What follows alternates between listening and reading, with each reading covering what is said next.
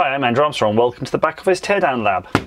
You might have seen these before. These are the various Pringles microphone and speaker combos, and it's a amplified hello.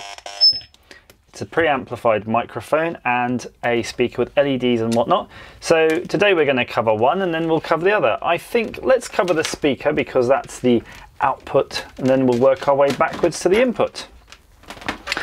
First things first, nice silicone-y kind of wire with a really neat headphone jack there. No complaints from me on that. Mic in, I believe, yes, that was the mic in.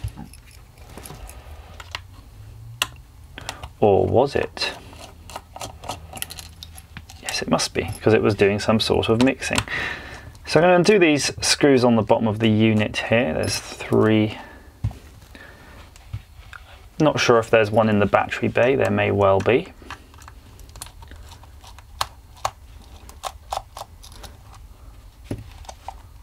Ooh. Oh god, that wire is really thin. I almost just yanked that thing. That would have been kind of annoying. In fact, there's a little tiny bit of hot glue there stopping that from getting ripped off. This is weird, isn't it? Look at this internal bit of wiring. Just looks like an afterthought, doesn't it, that white wire? I think these screws are going to affect the bezel. Oh, that's really stiff. It's almost rounded.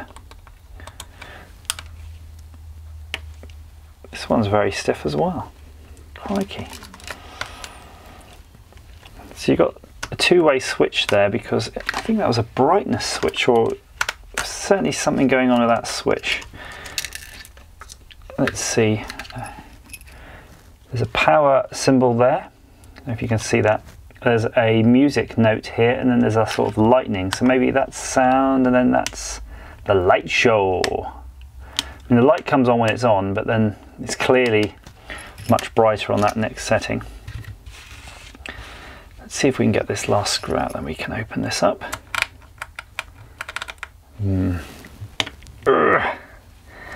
There we go, that old trick. If it's really rounded, very carefully with a lot of pressure. Be careful because you don't want to slip and stab yourself in the palm.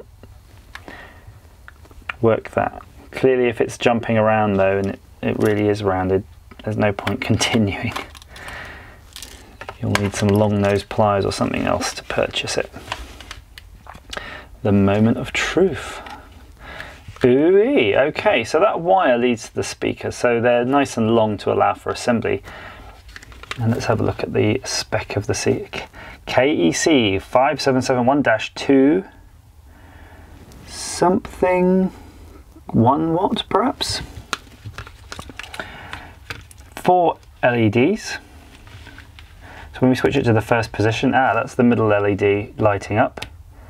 And then our disco LEDs, and I'll plug our microphone in so you can see what the disco LEDs were doing. There we go. Hello, hello. Very odd thing here that I've never seen before. Look at this strain relief on this wire. It's actually a piece of twisted wire. That's not every day that you see that. And let's flip it over. I don't think we actually have to get the PCB out really to see what's going on, so we've got a good chance of figuring this out. So that's an XS6819. Let's see what the other chip is. An LM4871. Now I don't rightly know what this is because some of these LM things are I don't know, power regulators, voltage regulator, something like that. Look at this, I'm just tapping away randomly, messing with the thing. Well, let's try to figure out what we're seeing here. Okay, so when we have the sound, it's doing these LEDs. What we don't know is really what's the logic behind these. I mean, I could try plugging the microphone in again. Okay, I'll turn it on.